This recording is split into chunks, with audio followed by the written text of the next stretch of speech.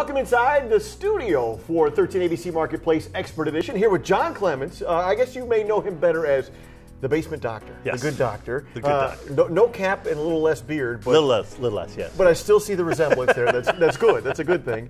I feel like we're inside the actor's studio, but this is more inside the Basement Doctor's studio. Okay, so first and foremost, help me out here. You are the man to see when we have problems in the basement. What do we do with the first sign of an issue? First thing is call us. We are very proud of the fact that we offer a no pressure situation. We're going to come out, we're going to analyze what's going on, we're going to do an inside thorough inspection, an outside thorough inspection, whether it be a basement, a slab, a crawl space, whatever the case may be. And we're happy to present any findings that we've got. We're here to educate the homeowner and let them make the proper decision for their own house. I would say we have had, and working with our meteorological staff, we've had the wettest spring that we maybe since Noah. Yeah. So what? I got to imagine business is crazy right now. Well, there is another business we own. We build arcs on the side, and we're collecting good the side animals. hustle. Yeah, business has been very well this year. Yeah, we've done very good. I don't like to benefit off of other people's disasters, Sure. But the good news is we're here to help. Exactly. And if we can help you out, we're happy to. And what is, give me some of the early signs. Obviously, standing water in the basement is the obvious sign, but there's always some early signs. What would some of those be? Well, one thing that I've always recommended to people, you've got a house and you're going to put an office in the basement because you're working at home now. Right. You're going to put the family room downstairs. Your family's exploding, so you're having another kid. You want to put a bedroom down there. The basement doesn't leak yet. Waterproof it now. Do a little bit of preventative medicine, so that you can solve the problem before it exists. Because 90% of all basements, sooner or later, are going to have an issue. We can address it ahead of time.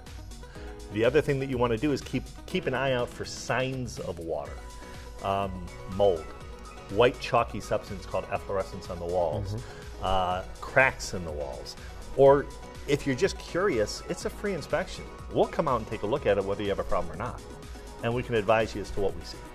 Most homes nowadays have a sump pump. And one of the biggest complaints that we get, and we got them last night, the storm came through, the hail came, everybody got knocked out of power. You don't have a battery backup, your sump pump's not going to run. If your sump pump is 15 years old and you haven't checked it, there's a good chance it's going to die. And when it dies, it's always raining. Of course, yeah. It's going to die when it's raining, right. And then you're going to be calling us at the last second panicking.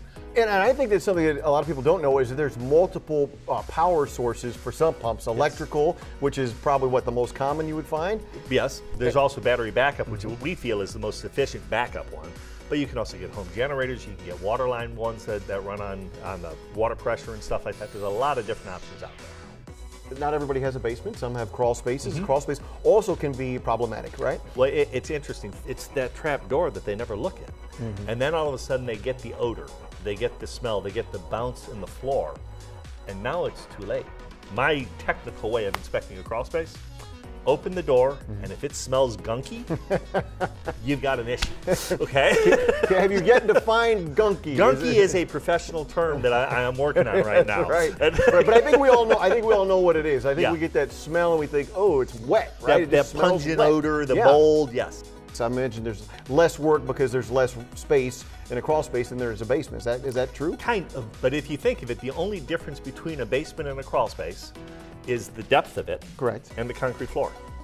If you have a concrete floor in the crawl space, you now just have a short basement.